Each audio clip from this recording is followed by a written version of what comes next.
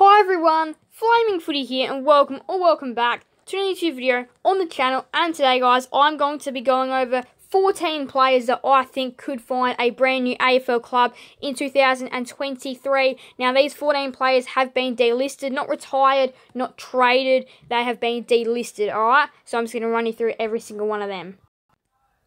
Starting off with the first player, which I am going to make a video on my second channel, a little bit more about this man, Quinton Narkle. Now, I do feel like he is the best player in this pool of delisted free agents that have been delisted. I reckon he should most certainly find a brand new home, a young midfielder that hasn't had a lot of opportunity at AFL level. I think he surely has to find a brand new AFL home. I will make a video on my second channel, Extra Flaming. Check the link in the description to go and see that channel. But yeah, I reckon he'll be at a new AFL club next year for sure. Next player, didn't know that this was a rumour, but Jared Leanett from St Kilda has attracted some interest as a delisted free agent. Now, I didn't know about this, I was not going to add him in the video, but I did see a bit of news that he has attracted interest from up to 4 clubs that want his services next year. Now, he's an older player, but he didn't play too bad for the Saints over the course of the year. Not sure whether he will get to another club, but yes, that has been some news that is out there that Jared Leanett is in the running to find a brand new AFL home. So, Jimmy Rowe, rumoured to the Western Bulldogs in the trade period. Now, delisted free agent, he can go there for free if he wants to, and if the Doggies want him, he can get there. Now, Jimmy Rowe, small forward, an exciting small forward. Of course, the Crows, though, with the additions of Rochelle and Rankin over the past couple of years, they don't really need Jimmy Rowe. I'm a bit surprised that they did decide to axe him. He's a pretty good player, and I just don't think he's hit his full potential just yet. I reckon he could, yeah. Any club that needs a small forward, I reckon they should definitely be circling Jimmy Rowe. Now, Jack Marsden fell 1 game short from a contract extension at Collingwood. Bit of a bad luck with injuries throughout the season for Jack Marsden. Now, whether he finds a brand new AFL home or not is yet to be decided. He has played regularly in Collingwood's side, you could say, over the past couple of years. So I do feel like he's one of those 50-50 ones. He may find a new home, may not. Not quite sure on him just yet. Caleb Poltz has also been delisted by Collingwood as well. Now, he has also been rumoured to find a brand new club. Now, Adelaide were interested in him. I don't think they're interested in him anymore, but Gold Coast has emerged as a suitor for him as well. But again, they have been circling a couple of other players. They kept Fiorini, so I do feel like the chance of him finding a new AFL home now are unlikely, but he could still end up finding his way to Adelaide if they re-get interest, Port Adelaide if they want him, or Gold Coast, but I feel like those would be the 3 most likely destinations if this outcome is likely for him. Now, Callum Brown is another player that is a midfielder in this pool of delisted free agents that I think can get another home. Again, I feel like it's going to be tough for him to get another home with list spots and all that. His brother Tyler Brown as well is also in some problems. I don't think Tyler Brown will find a new home. He's not in this video. Callum Brown, though, I do feel like he has more of a chance. He might get there. I'm not sure if he will. Another midfielder, that could be really hard to find a new home as a midfielder. So, Liam Stock has been rumoured for Essendon. That was another trade period rumour. Not sure whether he'll still get there now because they added Setterfield, they added Wiedemann. I'm not sure if they're going to need Stocker now. He could be a handy halfback player. Their backline is okay. It's not the greatest, but could do with the addition of Stocker. But again, it's just going to be interesting to see with list spots whether he will get onto their list or not either. Now, Francis Evans, the only reason why I made this list is because he wants to go to Port Adelaide as a delisted free agent. Now, he should get there by all means. Now, the only way that I don't see him getting there is list spots at Port Adelaide if they can't fit him in there.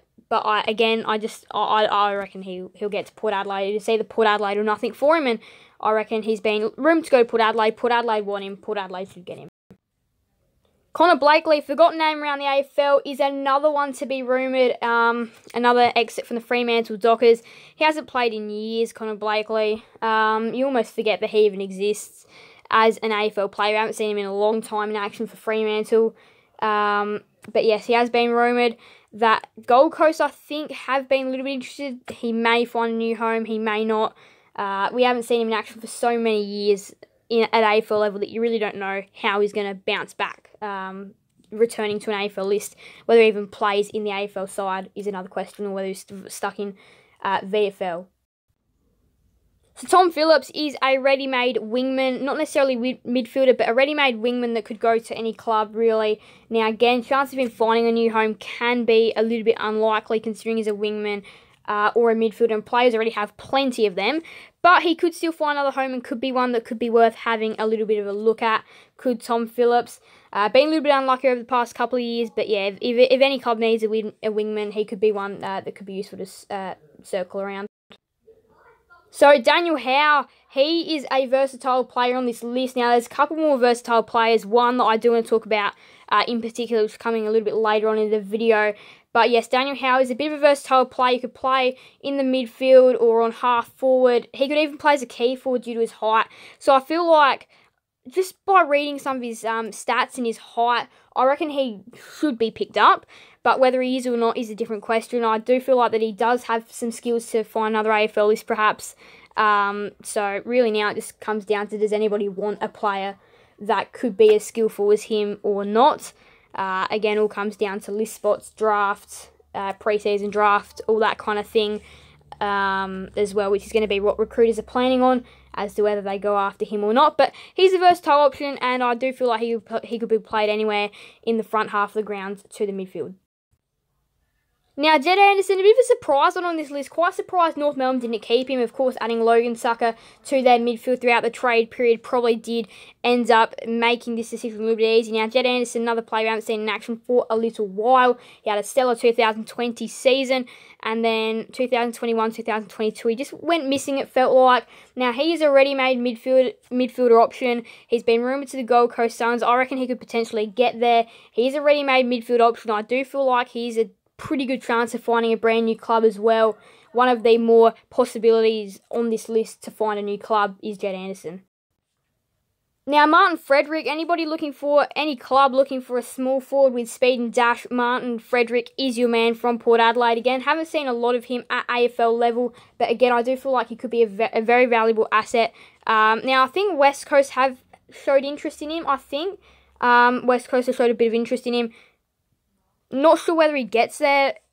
Not sure whether he gets there or not, but I do feel like that if a club does need a fast, small forward that's got some tricks, I reckon Martin Frederick could be their man. But yeah, this could be a very unlucky one for Martin Frederick if he doesn't find a new club.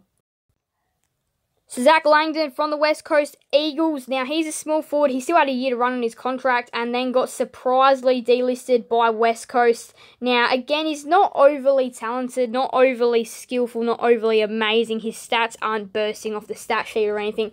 But just again, for a club looking for a small forward, he could be a reliable player. He could go to Essendon, I reckon. Like, he could be a player that might fit at Essendon, perhaps. That Essendon don't mind their small forwards. So look, just a player. He might get a lifeline, he might not. He's not, as I said, stats aren't off the sheet. But if you just need a key forward, he could be a now replacement. He's ready to go now as a replacement for now. Not too much many years, but I reckon he could maybe. He's probably going to be. He probably will have to go back to a state league, but he might get a chance. Now, the final man on this list is Jackson Nelson from West Coast. This is the final player on the list now. I was going through his stat sheet. They are actually pretty good stats that he does have, and he's a very versatile player. He could be played anywhere from key forward, half forward, wing, midfield, half back, key back. I do feel like the opportunities are endless for Jack Nelson, but are the clubs willing to take a risk? Now, this could be a bit of a risk as well because he could be quite a poor player in any position as well. That's the problem with versatile players. They can be poor in positions as well. A bit like Josh Walker, he's been delisted. He's not on the list for a bit of a reason like that. So Jackson Nelson is a bit of a risk if clubs are willing to take him on. But he has got already 100 games under his belt. I do feel like he is still a bit of a ready-made option if clubs do want to explore that. So that is my list of players that I think could get a lifeline, an AFL lifeline for 2023. Now, make sure you go ahead and subscribe to my second channel if you want to go ahead and see more on Quinton Narkle, what I think about him. But anyway, thank you guys all so much for watching. Make sure to leave a like and subscribe and hit that notification bell so you guys never miss another video on the channel. Thank you guys all so much. Bye everyone. Flaming Footy out.